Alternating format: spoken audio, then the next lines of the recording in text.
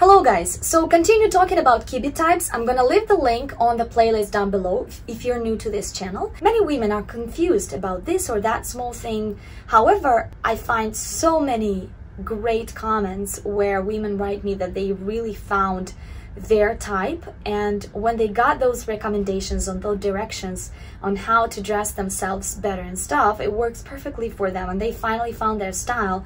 Once they found themselves within that style, within those lines, now they can kind of break the rules and do something else, but they already have that knowledge, they have that base, they got much more objective about themselves. And I'm very happy that you guys are writing me those comments. I'm very happy, and bravo to Mr. Kibbe that he did create that book. Before Kibbe, there was actually McJimsey and some other people who actually covered already that system about yin and yang in the bodies. But I just think it's so interesting to look at that from that viewpoint and just to see how different we are and how unique each one of us is, and we don't have to match that body trends that are actually very short in time. So thank you once again for your nice comments. Today we're going to talk about vertical line and height again. I know some weeks ago I made a video about height, but at that video I mostly read the heights from the book, and I made kind of like a chart myself. I just played with it and I showed you that chart where I randomly picked the celebrities from Kibbe celebrities list, and I just put them into that kind of ladder, like height ladder. But of course it doesn't mean that you have to be that particular height. It's just I played with it a little bit and I just put them like that, and some of them you can even see like they're same height even though they have different proportions within one body. So it's not that unbreakable rule, it's just so you would see the difference. You also can find this picture in my Facebook fan group, so I'm gonna leave the link down below so you can just check that chart over there. So we're gonna talk more about height and vertical line because I can see how people are slightly confused. And recently I've also been in many forums where people discuss what Kibbe says now.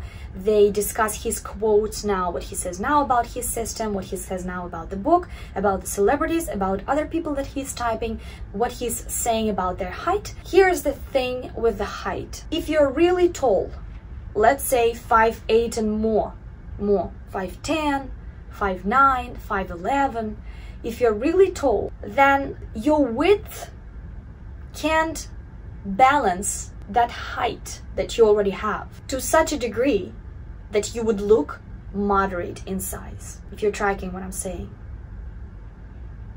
Because on this planet we have many different bodies. However, it's always to a certain degree. It's a certain range, and above that range and below that range it's pretty rare. Some people can get wider, some people can get super narrow, some people are much taller, some people are smaller. But at the same time, if you're very tall, you have very long vertical line, you can't just get that wide. Even you gain weight, you can't gain weight to such a degree that it will balance the height so much so you stop looking tall, if that makes sense. So long vertical line, so if you're tall already, like 5'8", 5'9", 5'10", 5'11", so you already can't look petite. So this is your very major young characteristic, young, strong characteristic, dramatic characteristic. So the height, the vertical line itself, this is already a lot of drama in you. And this by itself is telling you that you are gonna pull off long vertical line in your outfits very well. You won't look like it's dragging you down so you're closer to the floor, that you are smaller, that you look slightly strange, you look awkward. It's just the rule. When we talk about vertical line in the outfits, we mean same color from the top to the bottom. If you're wearing black top and black pants, long pants, that is your vertical line. If you're wearing blue top and same color blue pants, then it's gonna be long vertical line. If you're wearing long dress, head to toe, if you're wearing huge coat, head to toe, then it gives you that long vertical line. Or you're wearing, let's say, camel color coat, which is again very long from your neck to your almost to your heels. Then you're wearing black dress underneath it, and you have this long vertical line of your black dress, then you have that long vertical line of that very long camel coat. You see what I mean? So this is that vertical line that you're using in your outfits. If you are already tall, you can easily pull that off. You will look amazing in that vertical line. When I say you can pull that off, that just means that you will look very harmonized and balanced in that. Nothing will look strange or awkward. You won't look like something is dragging you down. I'm not saying that a shorter girl, shorter woman can't pull that vertical line. We're going to talk about this a little bit later now. So the tallest types are flamboyant natural, dramatic, and soft dramatic. So those are the tallest, those three are the tallest types. You can't be tall theatrical romantic. You can't be tall gamine, because gamine consists of yin and yang, but its yin part is in height, is in size. Gamines look small. You can't look small if you're 5'8". Your width is just can't balance it. It won't be balanced. It doesn't matter how much you eat.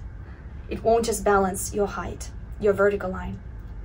And gamines, yeah, they can look, some gamines can be very petite. Some gamines can be slightly higher. Some gamines can look slightly taller than other gamines, but it doesn't matter. Normally, they can't pull off that long vertical line as good as those taller women, you see, as those taller types. And this is why we'll call it gamine, because gamine's yin part is in height. Yeah, the rest can be pretty dramatic. They can be pretty straight, they can be pretty narrow, they can be pretty sharp bones, sharp facial features sometimes. They can have it. They can have sharp chin or taut cheekbones. They can be pretty narrow. So this is their drama, of course. But if this girl is 5'8", she can't be gamine, just by this simple rule. And this is why we have dramatic, flamboyant, natural, and soft dramatic. And this is why we have those smaller types. They just call differently. That's why we call them differently, just because the height matters. So yeah, if you're very tall, then you just can't be one of those smaller types. You can also check this video where I talk about how Kibbe just got some celebrities and he reassigned them to, like, from that category to that category. Maybe, as I guess, like he whether saw them in front of him, so he realized that she's not as tall or as small as he thought she was when he was typing her before, or he just checked more of her pictures on the internet, which also happens. Checked more of her bikini pictures, for example. He could really had a chance to see her more, to observe her more, to get more information about her from the internet. However, he tells not to rely on height in Google, because he says many stars are lying about their height, and many of them he had a chance to observe in front of him, because he lives in New York. He's visiting all those parties, especially fashion shows. So this is why he can really observe their real height, how they look in real life. He can stand close to them, looking at those high heels and approximately seeing what height they are. And then he can see in Google that their height is much higher than they are. But it's just a parlor game, as he say, like type in celebrities, because unless you see a person in front of you, it's pretty hard to say. On the pictures, people look so different. Same person can look more as a dramatic. Same person can look more as a romantic. It's just a lot of things just depend on makeup, the clothes, and the lighting, and how it's shot. Even the colors of the picture, everything matters. So going back to heights, now if you have smaller women, smaller than 5'9", for example, right? So we go down to a range of moderate height of people. Moderate height of people is pretty big. For Kibbe, in his book, when he wrote about classic, for example, he said that classic is between 5'5" and 5'7" normally. Usually they are within that height range, which is not very big, right? So I think this is what is considered to be pretty average height of a person. Everything that is below that, it already can start being small looking, or petite, more petite. And then everybody who is higher than that, probably they already start looking stronger and just higher. If we go to that moderate range of heights, this is where we can find probably almost all of them, if not all of those types. This is where it sometimes gets tricky and confusing. So if you're above that, you can be basically just one of three: flamboyant natural, dramatic, or soft dramatic. If we go slightly below that, we can find pretty much anyone in there. And it's interesting because that's what I read in several forums now, what Kibbe says about heights and stuff. So, and I found it very interesting, and it actually makes sense to me that higher types, you can't be as wide to balance the height, so that height is already a lot of young, so you can be one of those 3 types. If we go lower, then we have more options. Because smaller women, their narrowness sometimes can disbalance their height to such a degree that they will look taller. You see how it works?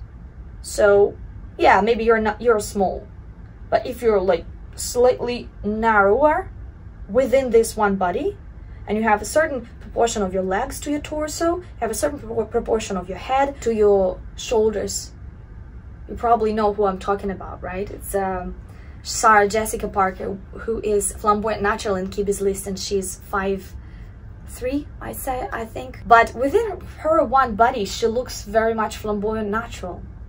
She's one of the smallest flamboyant naturals out there, of course, but within her one body, she can pull off that vertical line, which is interesting. She can pull off those long outfits, long same color outfits from her neck to her toes. She can pull off longer stuff. So she looks like she has that longer vertical line, and she does look those blunt bones, and she's not symmetrical.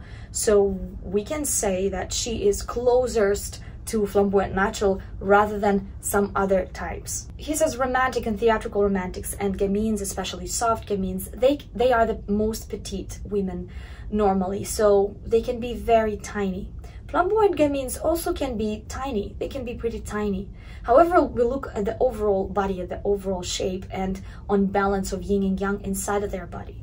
Now, we can't say that somebody is flamboyant gamine if she's 5'8".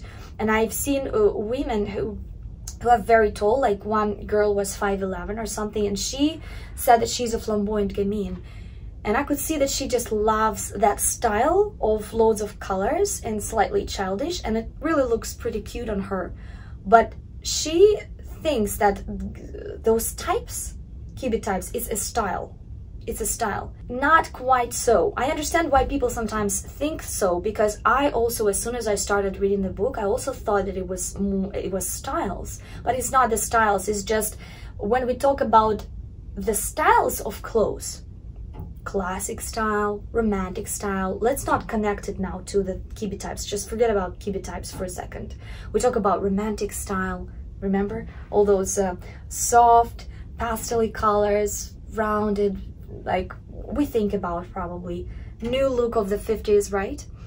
And then when we talk about classic style, yeah, everything is modest, shapes, pretty feminine, but at the same time, not too much going on, right? Of course, we do have those stereotypes and about the styles itself. So sometimes that mixes it in our head, but I'm gonna talk about this as in one of my next videos, so stay tuned for that.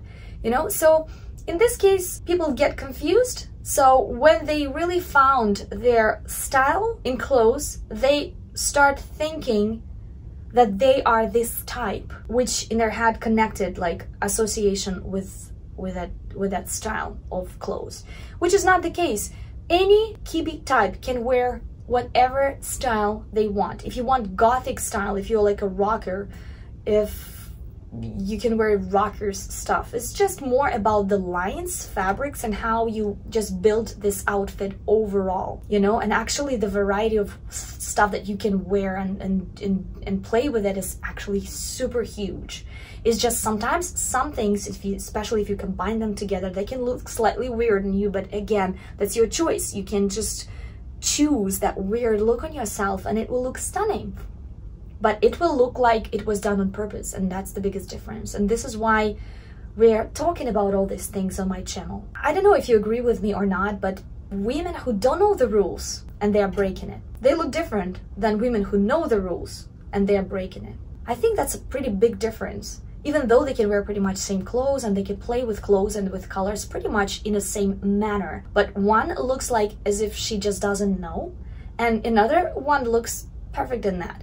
And she looks extremely irregular. She looks extremely, even sometimes inappropriate, but it's in a very tasty way. Again, we're gonna talk about this in one of my next videos. So what I'm trying to say here, the name of your type is not your style. And it doesn't matter how we even name your type, whether it's gonna be Kibbe or McJimsy or somebody else, or we don't name you at all.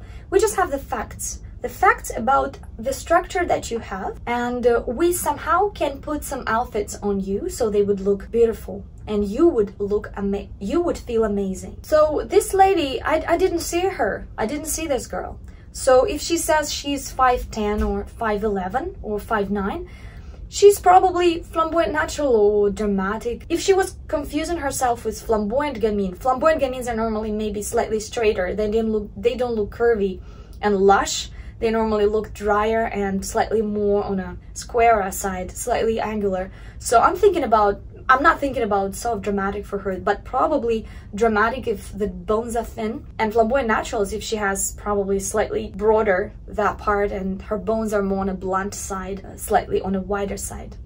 We don't know, but she loves that style. So probably she's just doing something right. She can play with colors. Maybe she has very bright coloration, so she feels the dull colors just don't work on her, so she doesn't want to get that vertical line, so she loves those color blocks. There's always a degree when those color blocks can look slightly inappropriate and funny on some bodies. It just depends also on her personal features. It's not just the categories, it's also your personal features. So those recommendations just a direction that leads to you, but there are loads of dramatics out there that look super different, and like one thing works for you, another thing works for that person. This is why I myself, when I look at the person and give her advices, I consider Kibbe in my head, of course. I love those types, but I always base my recommendations only on her, because I can see immediately what exactly she has that is different. Like, let's say she's dramatic, what exactly she has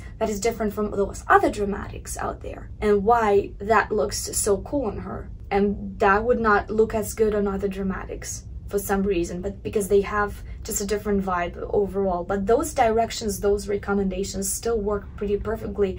They give us the base, they give us something that we can rely on if we are slightly confused. Like, we can rely on that and just choose that path and just walk on it and just see how it goes, and then build on top, because we have so many elements in our look: haircut, hair color, makeup, and then clothes shapes and stuff like that. So all that influences on our look. So some details just might be out, and so it doesn't look all together, you see. So you can't be flamboyant gamine if you are extremely tall. So smaller types.